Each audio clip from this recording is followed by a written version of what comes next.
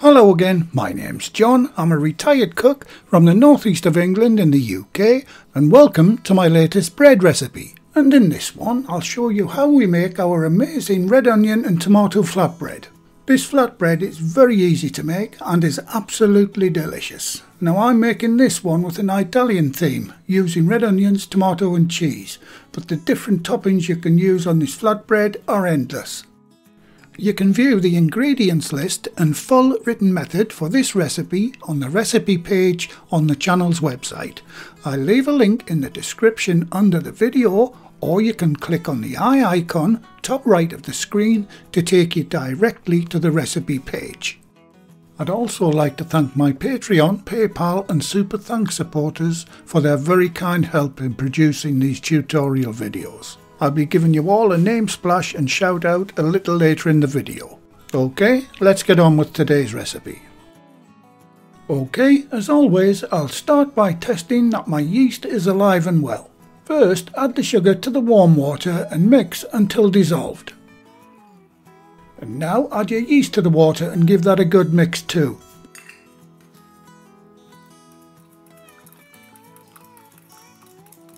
Right, set that aside until it activates.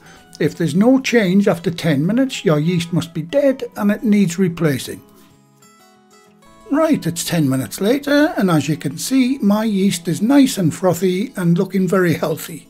Once again, due to my dodgy hand, I'm using my stand mixer for this one, but you can easily hand knead this dough if you wish. Now add your olive oil to the bowl. Next to go in is the flour. In goes the salt, followed by the garlic granules. You can also use garlic powder if you wish. First job is to bring the dough together using the dough hook. Also, I'd like to point out that this batch will yield 4 large flatbreads. If that's a bit too much for you, feel free to cut the recipe in half. And once the dough is together, scrape down the sides of the bowl. Right, I'll set my machine away on medium speed until I have a soft, smooth dough. This normally takes 7 to 8 minutes. I'll set my timer away on count up mode so you can see exactly how long it takes. And this is what it looks like after 5 minutes. Right, I've reached the 7-minute mark and I'd say that's enough kneading for this one. It's pulling away from the sides of the bowl and looks very smooth. So, time to get it out. Scrape the dough out onto the bench. Now this dough should be quite easy to handle, but if you're a bit worried about that, simply add a little oil to your hands and it definitely won't stick. Now form the dough into a ball. Place the dough ball into a lightly oiled bowl. Cover the bowl. Now I like to use a shower cap for this. Now set it aside in a nice warm spot for 45 minutes. Okay, that's the time up on this one and only proof in this recipe. As you can see, mine has risen nicely. Before turning the dough out, give the bench a good dusting of flour. Now I often get asked what type of flour do I use for dusting. I simply use my cheapest plain or all-purpose flour for mine. Right, turn out the dough and knock it back. That simply means force all of the built-up gas out of it. Form the dough into a ball again. Now, if your measurements were correct at the beginning of the recipe, your finished dough should now weigh 1050 grams. That's 37 ounces. Right, all I've got to do now is simply divide the dough into 4 equal pieces. Always best to use scales, guys. Not preaching, just saying. I'll put 2 of mine aside and complete those off camera. And the first job is to pre-shape the pieces of dough. Start by forming them into a ball. Now with the palm of your hand, roll them into an oval shape. Once the oval shapes have been formed, let them relax for 10 minutes. This will make it so much easier to roll them out later. Okay, that 10-minute rest period is up. Place one on the floured surface and start rolling it out with your rolling pin. After a few rolls it will tighten up and won't go any further. You need to let them relax again for a minute or two before beginning again. Ignore videos where you see them roll out the dough in one go. It simply doesn't work that way. It takes around 3 to 4 attempts to get to the final size.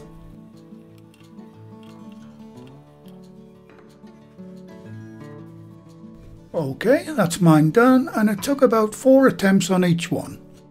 And in real time it only took about 6 minutes. It doesn't quite look it in the video, but these are about 16 by 8 inches, that's 40 by 20 centimeters, so quite large.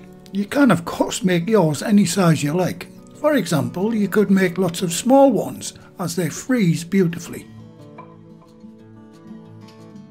Before going any further, preheat your oven to 190 Celsius, that's 375 Fahrenheit, or gas mark 5.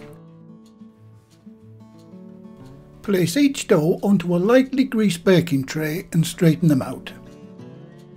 The size of the trays that I'm using are on screen. Time to get the toppings on these beautiful flatbreads. Like I said earlier, I'm using an Italian theme, but you can put on what you like. I'm going to start mine with a thin layer of my homemade chili oil. Now this is just a very mild chili oil, but it does give the finished bread a wonderful background spicy warmth. I will be making a shorts video on how to make this chili oil in the near future. Next is a very thin coat of a tomato based sauce, and I mean a thin coat. You don't want this looking or tasting like a pizza, just enough to give a hint of flavour and moisture. Time to add some thinly sliced half rings of red onions. Once again, not too much, try to keep it subtle. And now a sprinkling of whatever cheese you like. I'm using a little cheddar.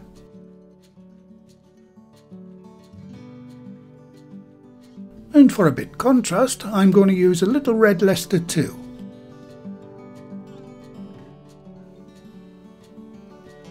The final main ingredient is some thin cut slices of these beautiful vine tomatoes.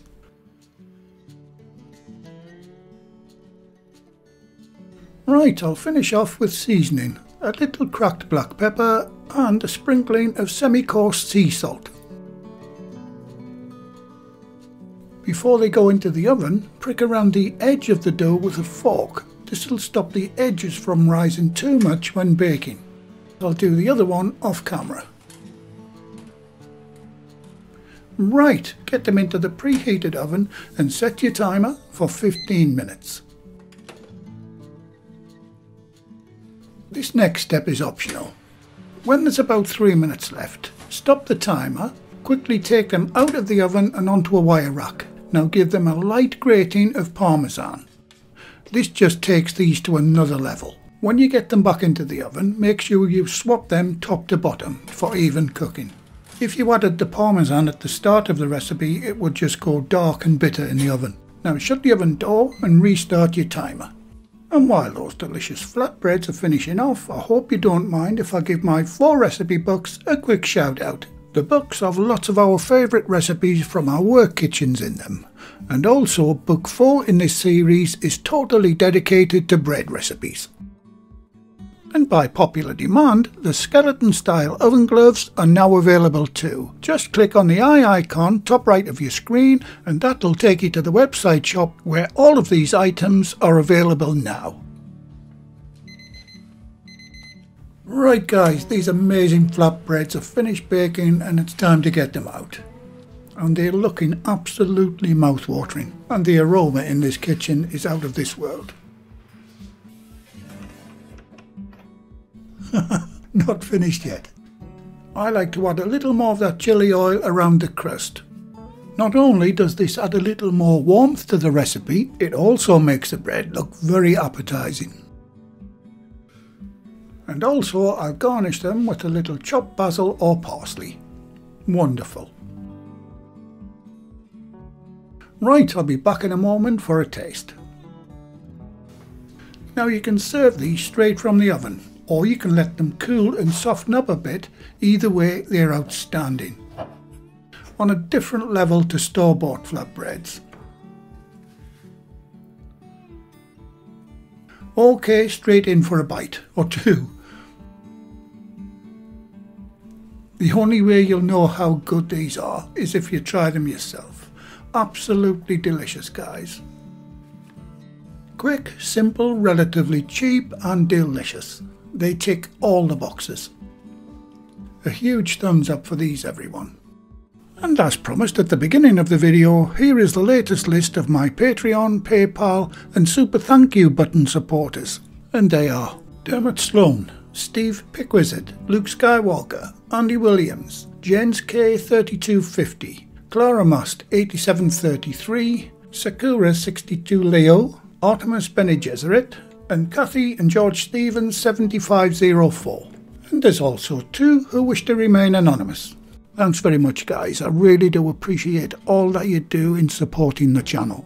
Well, thank you again for watching. Please like, share, comment and subscribe by hitting the circle above. If you do subscribe, activate the bell icon next to the subscribe button on my channel page. And by doing that, you'll be automatically notified every time I upload a new video. And in the meantime, here's a few of my other videos and playlists that you may want to watch. So, until the next time, be safe in your kitchen and bye for now.